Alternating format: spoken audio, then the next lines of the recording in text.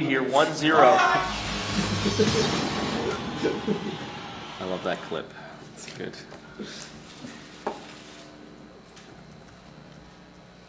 So, I love that he yells, "You guys suck," right before the bomb blows up and kills him, and he loses the round. The combat in CS is similar and dissimilar to other kind of first-person shooting games. A lot of other games you can take kind of numerous shots before you die, you can heal, you get power-ups and these sorts of things. Whereas in CS, it can be extremely challenging for a new player. One bullet can end your round, you can sit there for the next few minutes hitting your head against the desk while you wait for the game to play out. But as I said, the model's proved extremely popular. 12 years since the game's release, it still has hundreds of thousands of regular players in North America and Europe. And overseas, it's proved equally successful. In China, CS is one of the staples of the online gaming market, and you can find someone playing it in pretty much every internet cafe. In late 2008, in China, a modified version of CS was put out by Nexon called Counter-Strike Online, and actually Nexon's chief marketing officer will be giving a presentation tomorrow at the David Brower Center. So I'm very interested in listening to what he has to say about the features of this rapidly growing game market in China, which CS Online is one part. So, what sorts of things are people doing when they're playing CS other than yelling at each other? As an online game, what's important for me is that they're playing with other people. Sometimes for a minute, sometimes 4 hours, sometimes for 24 hours if they're really gung-ho. Now, they might know the people they're playing with, they might not. They might be friends they brought into the game. They might be people they've met in the game and become good friends with. Often it's a mixture of both of these. And it's these sorts of relationships that are really interesting to us as anthropologists. Anthropologists and other social scientists argue that once people start getting together in these online spaces, that you see really interesting, productive activities occurring, productive both in terms of economics, that there's people generating revenue, creating economies inside online games that have an impact in the real world, as well as being socially productive and producing social capital that players can draw on to enrich their own lives in all sorts of different ways. So I began really looking into social relations in CS a couple years after the earthquake off the coast of Taiwan. And when I was conducting research in the nature of trust in online spaces. And at the time I was playing with this idea that playing in CS is kind of like military context or high-stress business context, where you throw strangers into situations where they have to make very rapid decisions. And what was happening in CS, I argued, was that while strangers might play together once off and never talk to the other person ever again, or never get to know them in any way, it's the fact that strangers are thrown into collision in these stressful / fun situations over and over and over again because of the speed of this game. And what happens is that in these situations it constantly demonstrates whether you're selfish or selfless, whether you're collaborative or individualistic, you're calm or neurotic, highly skilled or average. So in this way, CS can be considered a kind of daily drama in which strangers are thrown into social collision in a way that a classroom or this room right now normally doesn't. So the simple proposition that arose from this earlier research then is that the speed of play is one of the drivers that brings people together in CS. And so the next question of interest became then, what is it that brings certain groups of people together? Why are certain groups of people coming together in particular servers as opposed to others? Now, we have decades of social science research about the interactions between strangers and how they're mediated by this whole host of linguistic and class and ethnic mediators. But you want to ask, is it the same when you get online? Is it just a duplication of these offline mediators happening on the internet? And so to answer this question, in CS we need, I think, to start at the beginning. And the beginning is, who can play together? Very simple question. Who can play this game together?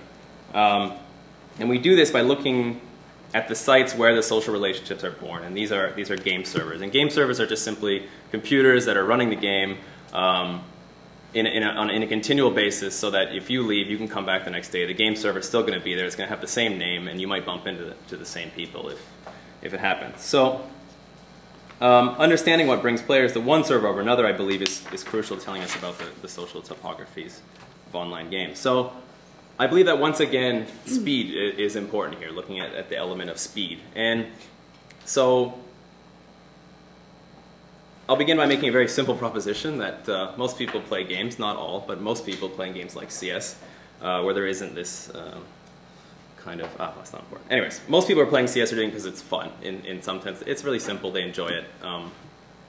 So the question becomes, what are people judging their fun by? And understanding what impacts on people doing better or worse in a game is very important, understanding who plays it and why they're playing it. So I suggest that one of the simplest ways to do this is to look at the sorts of information, the sorts of feedback that players are given in games. So here's a screenshot from CS that I just found on the internet the other day. I wanted to get a new one. I think it's new. Anyways, so you can see here, when you press the tab key in CS, you get this. It's very simple. It's your scoreboard. It tells you the names of all the players, if they're dead or alive, their score, and their death, and their latency. And so you can see here, number 1 is no such CVAR. We've got some other people in here. Satan, apparently, is playing. And the knight who says "ni" as well. So there's a Monty Python fan in there. Number 1 here, you can see the guy who put the screenshot on the internet, because he's probably proud of himself, is no such CVAR, is 43 kills and 9 deaths. So there's that one other column, though, latency. And I begin to ask, why is it that latency is put up as one of the very little information that you're given in CS? And latency refers to the amount of time it takes for data to get sent from your computer. So when you click your mouse, the amount of time it gets sent from your computer to the game server and back to your computer. And it's measured in milliseconds. So no such CVAR has a ping of 33 milliseconds. That's 1/33rd of a second was the amount of time that it took for his data to get sent back and forth. And the highest ping is Secure Ops Leaves, who has 133 millisecond ping, which is 1/10, a little over 1/10 of a second. So these are very minute periods of time that pass very quickly. And for most of human experience, these brief periods of time have no meaning, really, in our lives. They pass so quickly. But what does it mean in online gaming environments? Why is it there? So this is data from the early 2000s, taken from Quake, actually, and which is a bit of an older game and kind of passed on. But and it maps out median ping against frags per minute. And the guy did it by setting up a server in Palo Alto and one in London, so you could get a kind of a nice spectrum of users, and then mapped, their ping against their kills. So although the pings here are much higher than you experience these days, because the net wasn't quite so well developed, even if you take the chunk that we're dealing with, which is 0 to about 150, there's still a very significant difference over time. A person with 50 ping, 50 milliseconds, and a person with 150 can get as little as 22 fewer kills in this graph over 30 minutes, which is a very significant qualitative difference in your experience of play.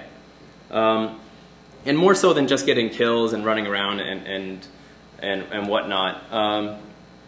There's also a whole set of other social acts in games that depend very crucially on speed, on being able to react very quickly, and this involves things like throwing grenades, or someone comes around the corner twitching your hand, or in competitive play, carrying out very detailed strategies like we saw them trying to do in that video. So now, these are the sorts of practices, I say, that are dependent on milliseconds, that build the sort of trust that I was talking about earlier. And I think fundamentally underpins the whole social topography of games like CS. So let's take an example. So I have my first example is from the Great White North, and that's Canada, called the New Brunswick CS server. And it was started in 2004, and it takes its name from the province where its founding members are from. The server itself, however, is rented out of Toronto, where there's a much bigger market for server rentals. And yeah, some people play casually, some people play, have been playing there for 5 or 6 years and have met really good friends online and developed relationships that have carried over into their offline life. So